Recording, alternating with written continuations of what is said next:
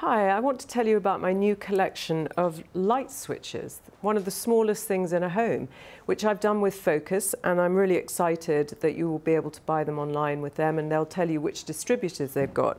It's a really interesting thing when designing something like this because it's such a small item in the house. It's often overlooked and people just think it's a light switch. But it made me start thinking about how you could actually create something, and depending on what metals you're using in your home or what wood colors you're using, if you've got more accents of black or white or silver or gold, you might want to then really think about the light switch and how it looks in your home. If you think about the huge expanse of a wall and then this tiny little thing here, I think it can make or break the space. And it was quite interesting when we shot this in a room set. It was like, well, how do we do that? So we kind of did close-ups, but maybe with a chair, so you can see how you can think about using the color and the combinations. This one here is called 50-50. So it's got the matte black and it's got the gold and silver, but it also comes in the same texture as well. So you've got a shiny 50, and then the top side is in more of a brushed. So again, you've got lots of different ways that you can use these, and here are the white. And when designing it, I kept thinking about what I would want in all of the homes and hotels and ships and yachts that we build. And actually, there were so many different ways that I thought you could use this. This is the Pinstripe, which is absolutely fantastic. Again, all the same, you've got the black, you've got the white, you've got the gold, the silver, the matte, the shiny. Very simple, but it's got the sort of signature banner.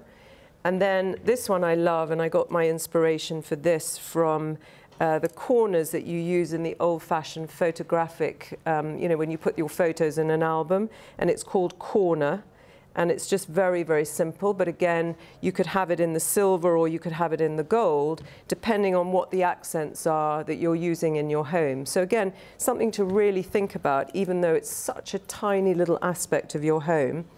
And then again, here I can show you, this is called the dot. So it's got just 4 little dots. Again, really simple, but really impressive when you see it on a wall, whether it's white or black or gray.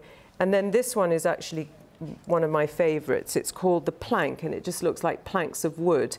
Really simple, quite graphic, quite architectural, and again comes in the black, the silver and the white. So all of them have got different kind of feel, different kind of look. And again, when you're doing your last sort of details, this would definitely not be the first thing that you would choose when designing. It would probably be the last thing when you're doing the door handles and all of the tiny kind of little details in the house. When you've seen all the designs you've done, then you can go, okay, I want accents of black, I want accents of brass, or I want the white with the silver, and then you can choose that. And it's really effective when you're then doing your presentation to your clients to show that every small detail has been thought about. The also exciting news is that Focus is selling these for me in China, which is a big market that I work in. And I think this is really going to be fantastic. So you can switch it on, or I'm going to switch it off.